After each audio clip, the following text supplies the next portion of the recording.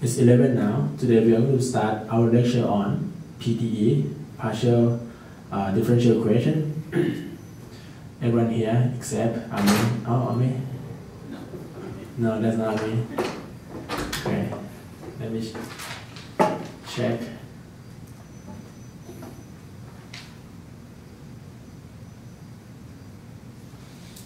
Alright, we just talked that Fortran typically is faster than like G-Fortran. Full optimization take 0.7. NumPy is like 4.2. Okay, 6 times slower than Fortran for the runtime. So Intel Fortran maybe 12 times faster with just NumPy. MATLAB kind of slower. This is to solve 2D Laplace equation. Okay.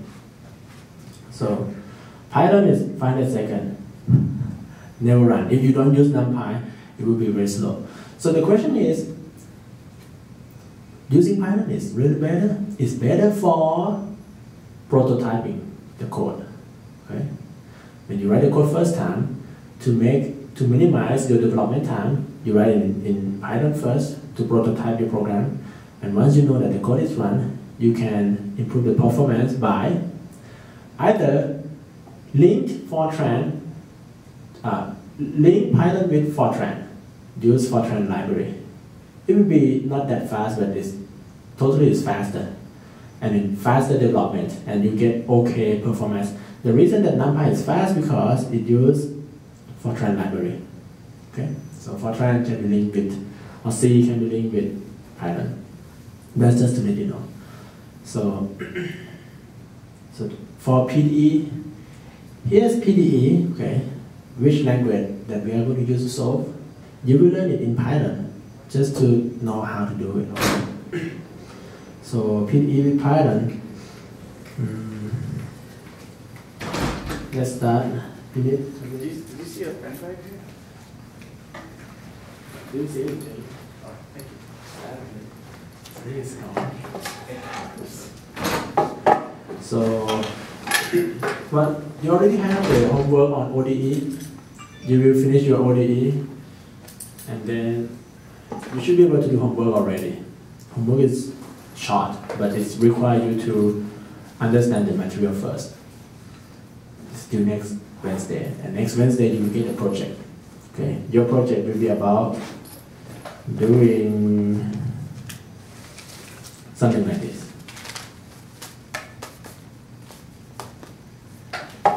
So wait, by next Wednesday you mean not next Wednesday, but the following one, right? Wednesday after the Thanksgiving, you will do something like this. Okay. All right. What's that about? That is the answer when you solve partial differential equation. Let's take a look at it. Okay, we will talk about finite difference to certain depth. Not fully covered. There's a lot more out there. We don't talk anything about finite volume. Okay, and we talk a little bit about finite element. Okay, finite difference works same way that you get for finite volume, except for the case where your shape is not square. So if your grid is triangle or your grid is some other shape, finite difference have a hard time of doing it. First thing we will do, partial derivative approximation. Talk about type of PDE, and I think today we can do just 1D heat equation. Okay. So that is for today. So the next homework similar to this one, like a tutorial? The project? No, the homework next The one. homework that ODE one. ODE one? Yeah. Numerical 3C for third order. Okay, so it has a tutorial or just homework. okay. The tutorial, please consider the IPython notebook as a tutorial. Yeah. In the, okay, I'm sorry, but let's talk about homework a little bit. For the homework, during the class, we talk about Numerical 3C, fourth order. But the homework is just third order. It's easier. However, it is unseen because you cannot use my code to do it, and there's no like available SciPy function for that Numerical or something. So you need to code it. We can do it. And you can use my code. My code is for fourth order, right? And you can adjust a little bit, and then it will become third order. Change the coefficient. It's fun. I like it. Okay. PDE. First thing, we should be able to approximate value of partial derivative.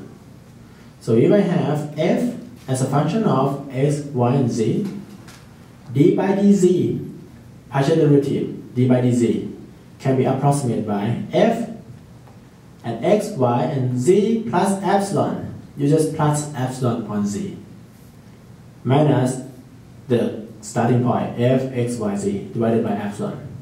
So this kind of thing is we call forward finite difference. Okay? Look at the formula. For forward finite difference, first order accuracy, first order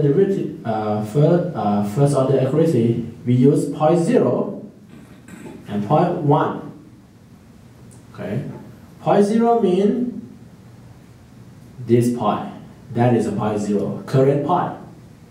0.1 means next point at z plus epsilon. That's the next point. And this table, that is the coefficient. Okay? The number that you see in this thing is the coefficient. So this means we put -1 for the 0.0. So that is a -1. We put +1 on the next point. So that is like +1. Then you get first order accuracy. If you want more accuracy, you use more point. Instead of just using 2 points, you use current point, which is 0.0, next point, which is 0.1, and point after next, which is 0.2. And you put coefficient -1.5 to -0.5 over there. So you get the derivative at 0.0. So the derivative is at 0.0, but is based on the value of 0.0, 0.1, and 0.2. So when I say 0.0, 0.1, 0.2, this means z plus epsilon for 0.1, but x and y stay the same. And 0.2 means z plus 2 epsilon, x and y stay the same. That's the first derivative. And this come from the Taylor series expansion? Well, yes, this kind of thing come from Taylor series expansion and some little bit of trick. We don't talk about it, but there's a derivation. That's the first order. If you want even more accuracy, you use 4 point. Right? You use 4 point. So first, 4 point means you need a current point and another 3 point to approximate partial derivative at 0.0. Okay. If you want even more accurate, you use 5 point. This one is 5 point. And there's formula for more point. I don't put here. Okay, what about second order derivative? For second order derivative, you can use first order derivative twice. For example, if you use this formula, you get that. Okay, but you don't need to. You can jump and use this table directly. So if you want to do d square f by dz square, that's second order derivative, right? And you just want first order accuracy. Do this. 1 minus 2, 1. So 1 multiplied by current point, y value, f value, minus 2, the middle point, and the next point, and then plus 1. That's finite difference formula. Backward finite difference. So there's another table. Okay? You can get table for backward finite difference from forward finite difference easily by from finite difference table give all odd derivative coefficient with the opposite sign to get backward scheme. So odd derivative coefficient, which means first order, right? So even derivative, look at this one and the previous one. What's the difference? The font become bigger and smaller, just that. But they're the same, okay? See, minus 1, minus 1, minus 2, 1, they're the same. The font just get bigger and smaller. The change is, okay, another change is, when you do forward difference, you do 0, 1, 2, 3, 4, 5. But when you do backward, is 0, minus 1, minus 2, minus 3, minus 1, and minus 5. So for odd derivative, instead of 1, you get minus 1, see? Instead of minus 1, you get 1. Instead of minus 3/3, 1.5, you get plus 1.5. Just change the sign for odd derivative. For even derivative, it stays the same. And you just change the point from 0, 1, 2, 3 to be 0, minus 1, minus 2, minus 3. So this means, okay, one thing to remember, if you do second order derivative, you have to divide it by epsilon square. Okay, obvious enough, right? So if you do 1 multiplied by fxyz minus 2 multiplied by fxyz plus epsilon plus 1 multiplied by fxyz plus 2 epsilon, it has to be divided by a square. Epsilon square. Easy enough. Central scheme. Central scheme, you see, even the first derivative, you don't have 2 points. If you have 2 points, you don't have central scheme. You start with 3 points. By using 3 points, you get second order accuracy, and you do point minus 1, point 0, and point plus 1. Okay. You multiply minus 0.5, multiply 0 at the middle, and multiply 0.5 at the next point. So this means if you want to get the derivative at x equal to 0, you need the value of y at x equal to previous point, maybe minus 0.1 and plus 0.1. If you do that, that is central scheme. No problem, no example, okay? I assume that you already know. This is a review. Question? No question? Do you want me to ask you a question? I have a question. Oh, you have So a for the question. backward scheme, how do you identify the points with the negative indices, right? Backward? You have minus. Okay. Let me draw some picture. There's nothing negative or positive or something. Not big enough. So let's say I have a graph and I have point. Okay, that's a point that I have. And you want to do backward scheme. Let's say you want to do backward scheme with 2 points.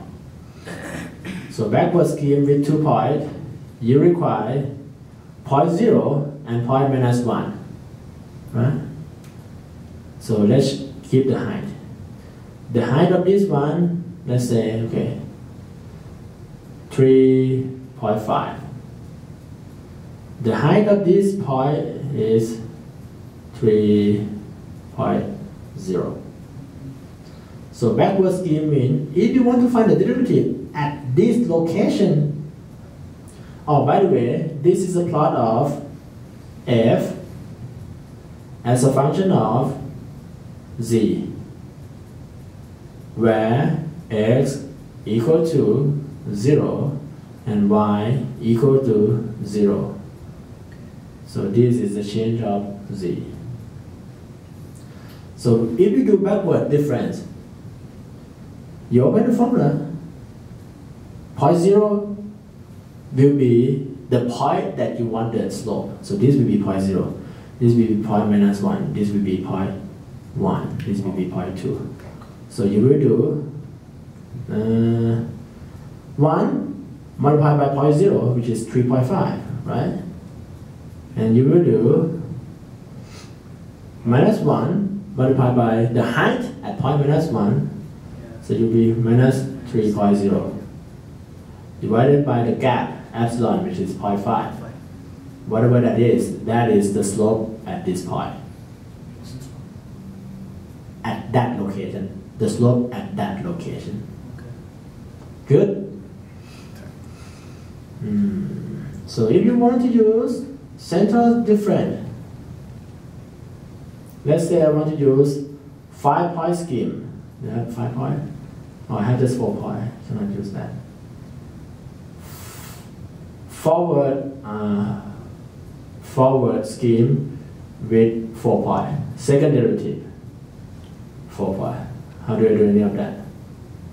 So if I want to find the second derivative and I use forward scheme, I want to find the derivative at this point only. I mean at z equal to 1. Only at z equal to 1. I want to find d square f by dz square at z equal to 1. So I have to find the height of each point, okay? And the height of point 1, so this will be 0, 1, 2, 3. Height of point 0 will multiply by 2. Height of point 1, which is 3.5, will multiply by minus 5. Height of point 2 will multiply by 2. Height of point 3 multiplied by minus 1. Add them together, divided by epsilon squared. That's it. Okay? I think that's clear enough. That's come from Wikipedia. Read more over there. This is basically Teresi expansion derivation, right? We get the coefficients. It's a little bit more than that. That's why I said I didn't cover everything.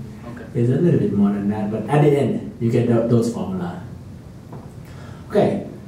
That is when we have point value and we want to know partial derivative approximation. Can that be used for total derivative approximation? I mean, PDE question, sorry. I showed you the formula for PDE. Yeah. Can that be used for, I showed you the formula for partial derivative, right? The formula just for this.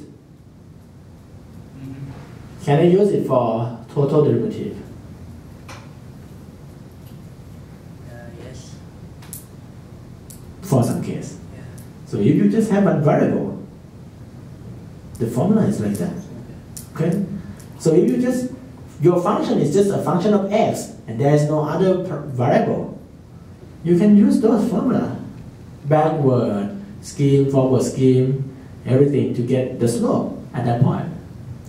So notice that if you use more point, you get more accuracy. Okay, that's a trick. That's nice. Okay. Type of PDE. We have many types. So we have elliptic, hyperbolic, parabolic, and other type. Okay. For generally, we can write equation in this formula.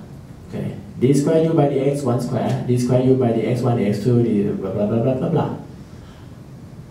For elliptic equation, the condition is b squared minus 4ac less than 0. We don't have any clue what's that about. But if I say Poisson equation is elliptic form, Laplace equation is elliptic. Laplace equation is steady state heat transfer. Okay. Steady state heat transfer means, okay, for Laplace equation, 2D Laplace equation, let's say you have a box. And you have one side to be cold, the rest is hot. Cold means 0, hot means 100. And you make the temperature stay constant. If you wait long enough, what is the temperature, steady state temperature? You may guess, you may draw some profile. You may say, hey, if you wait long enough, close to this cold, this is 0, this is 100. Another tree is 100, right? You may say, hey, this part, it should be cold, but the rest may be hot. So you may be able to draw the contour of constant temperature. That kind of problem is elliptic. Laplace equation. That's Laplace equation. Poisson equation is similar to Laplace, but you just right hand side is not zero. Like Gauss law for electricity. Okay. Solution is smooth, even if initial condition and boundary condition are rough. So let's take a look at this. If I say initially some part of this is extremely hot, some part of this is like 400 Celsius,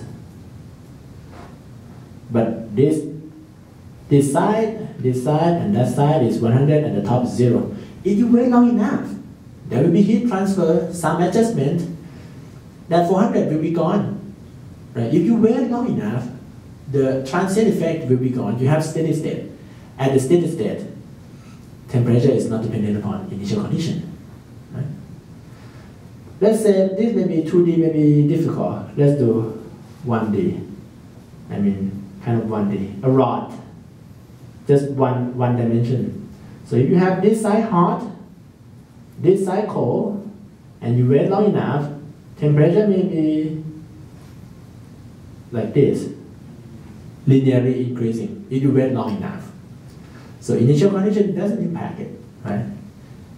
At least for Laplace equation. So elliptic PDE, the solution is smooth. Okay. Even if IC or BC is rough, then it's still smooth. One value at the boundary impact or affect all solution point. Okay.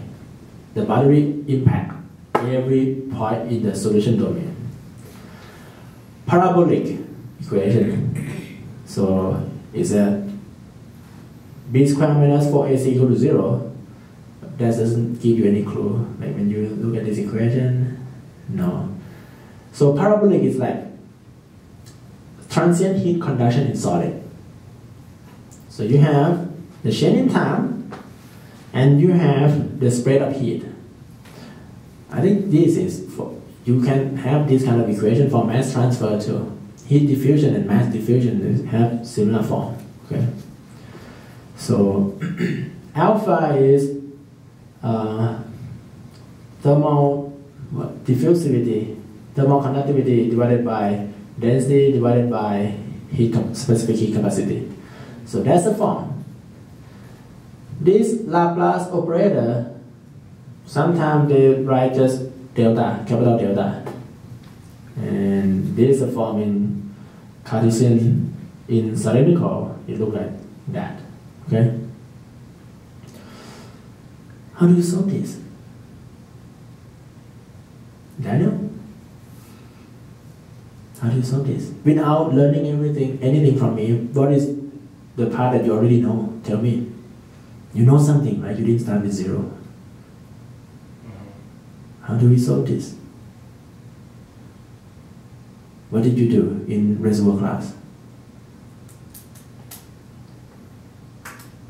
Or you didn't take reservoir class? Do you have similar equation in reservoir? Yeah. How do you do that? Hey, great, we just use eclipse and we are done. Is that what you say?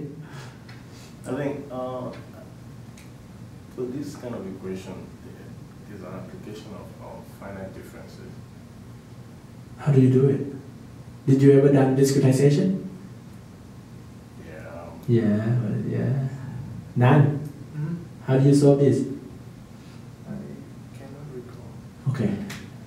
We will recall you through the project. Cool. So look at this one.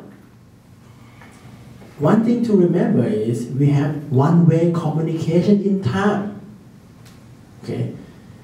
The capital T by the small t, that is the indication of one-way communication in time. Whatever happened right now, the initial condition of heat impact what will happen next time step. But what happened later on doesn't have impact the past.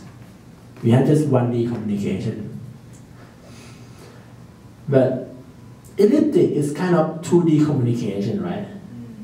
So left boundary and right boundary, both boundary impact the solution. So this is kind of 2D communication in space. For transient, we have one-way communication in time. Hyperbolic form, wave equation. So d squared u by dt square equal to speed to the square, and then this is 1D. If it's 2D, you will have, instead of this, will be, George? For 2D problem, instead of d squared u by dx square, what will that be? You don't know? None. For 2D problem, this is 1D problem. You have d squared u by dx square. What about it in 2D? What about 3D?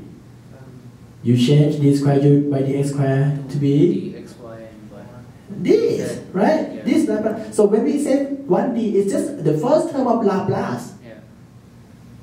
Okay, so it's just the first term of the delta operator. So in 2D you have two terms. In 3D you have three terms. So this del square, if it's 1D you just have just that. If it's 2D you have more. If it's 3D you have more. That's Cartesian. If you have cylindrical, 1D you have just that. 2D you have more and more. Something like that. Okay.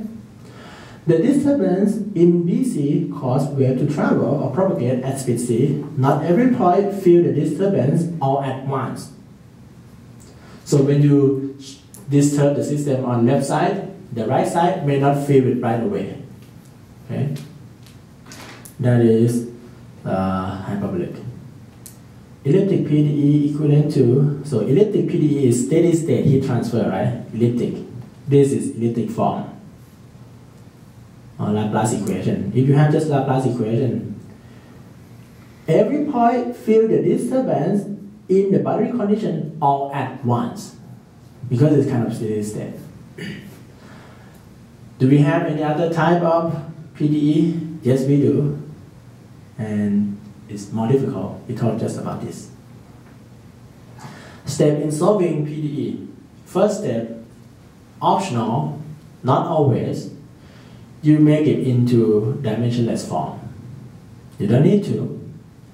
But if you want your answer to be recycled or reused several times, you should do this.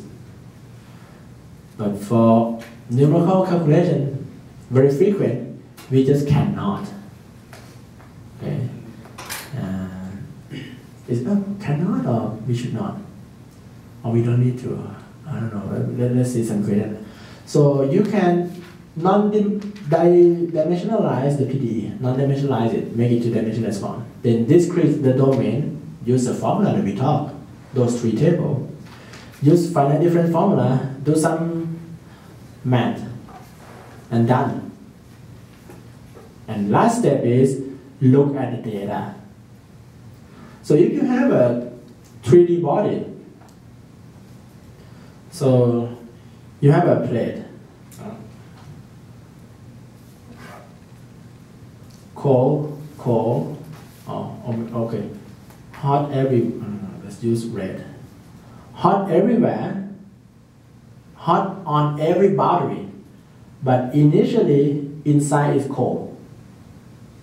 So initially everywhere is 0 except at the wall is 100 Celsius.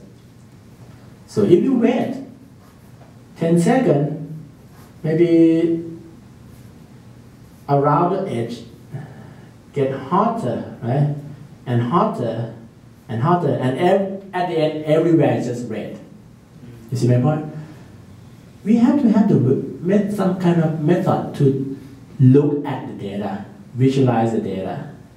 Okay, make it make sense to you. So last step is to look at the solution at time slice. So you take one snapshot, take a look at it, and you put several snapshots together, make the video. That's what this is about. Where's my video? The video that you have seen earlier. Okay, believe it or not, with just this table, Just this table, 3 table, and some concept. That's final difference, none. Okay. Step 0, let's start with the equation. Solving 1D heat equation. In this example, we solve one dimension, transient heat transfer copper, in copper. So 1D, I have just d squared t by dx squared. Sure, if it is 2D, what term do I have more? Y. Can you read the full one? That's D squared t by d y squared. Can we do it in other shape, like circle shape? Can we use polar coordinate system?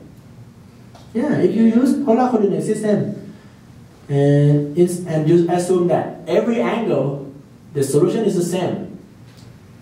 So it's like symmetric. So instead of this, you have this term. Okay? Nothing difficult. So initial condition at time equal to 0, everywhere is 20 Celsius. Okay? For all t in the domain omega, we have temperature equal to 20. Omega is domain, I define it from 0 to 0.03. I think the unit is meter, because this is 3 centimeter, 1 dimension copper bar. It's a 3 centimeter. Or Ti, which is initial temperature, equal to 20 everywhere. Boundary condition at x equal to 0 meter, temperature equal to 50 at any time. Okay, at any time, 50 Celsius. Another boundary condition, you have two boundary, need to have two boundary conditions. Another boundary condition, at the end, x equal to 3 centimeter, dt by dx equal to 0. That is no heat loss. Okay, no heat loss. So this means we assume perfect insulation at another end. So this means we just start cool 20 and we attach the left boundary to 50 Celsius, and we want to see heat propagate to the right hand side, given that the right side is insulated. Okay.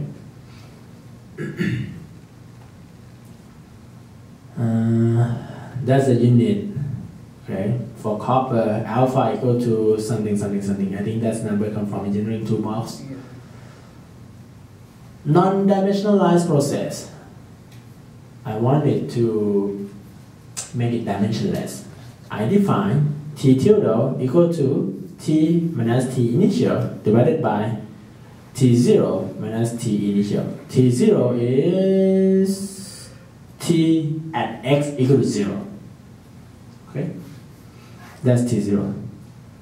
So this means if I start between 20 and one edge is at 50, do you expect my temperature to be lower than 20? Could be more than, not lower. This depends on the initial condition. The initial condition is 20. So initially everywhere is at 20 Celsius. And I attach one side with 50. You can't go lower. So this means we should not have any temperature inside to be lower than 20. Can it be more than 50? No. It should not. So your solution should be between 20 and 50. For this kind of thing that we know the maximum and minimum limit, you should, or I should, limit it to be from 0 and 1. Like scale it to be from 0 and 1. So that my solution can be used for something else. Let's say I have another question that initially the temperature is, instead of 20 is 21, or instead of 20 is like 200.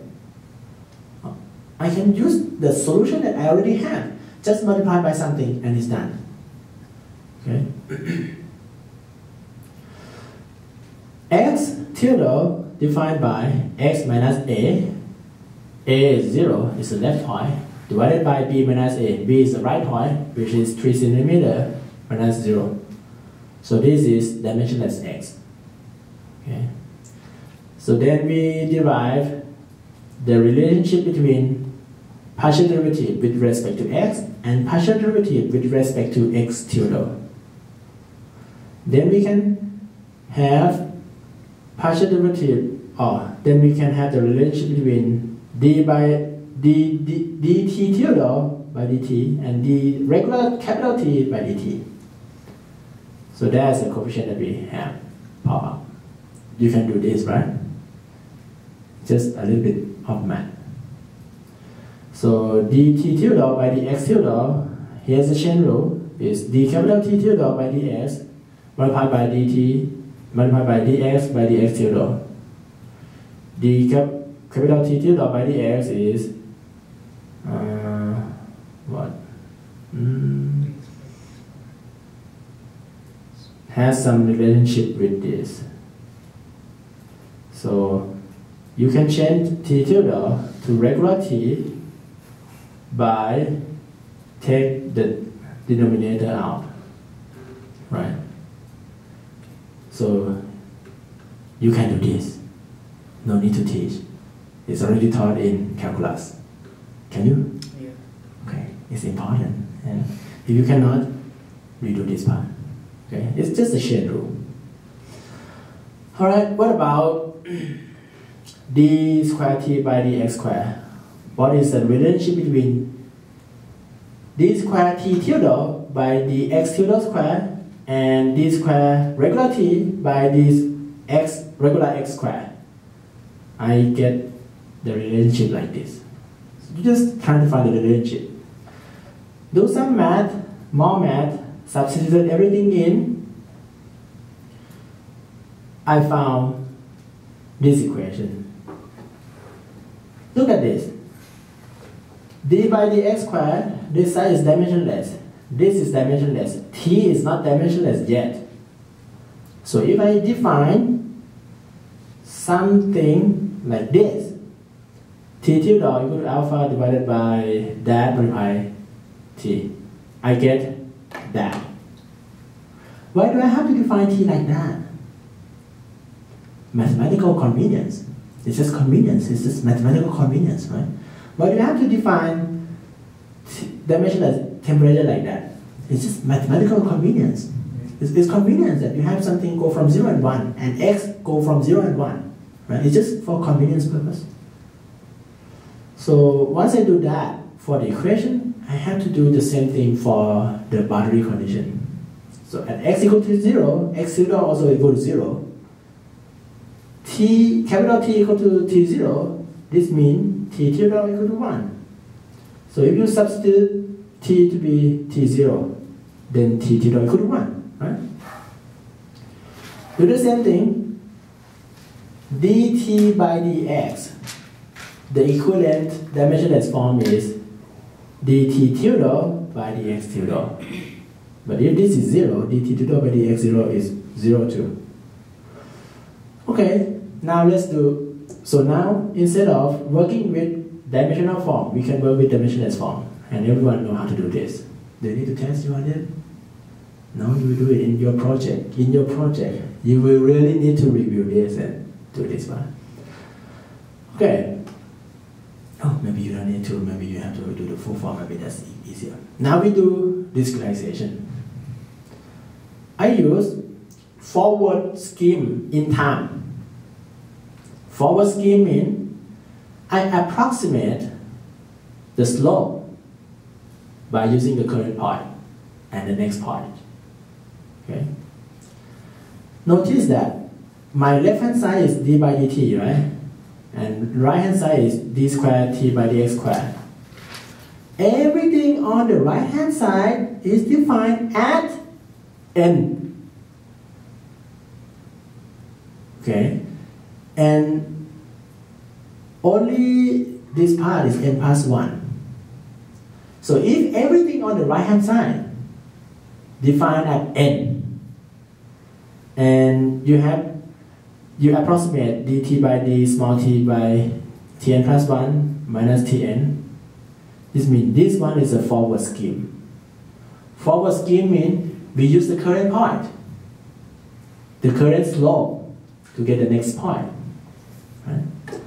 If you have backward scheme, this part you can write the same. Okay. But everything on the right hand side must be defined at n plus 1. Temperature at n plus 1 or the next time step is not available.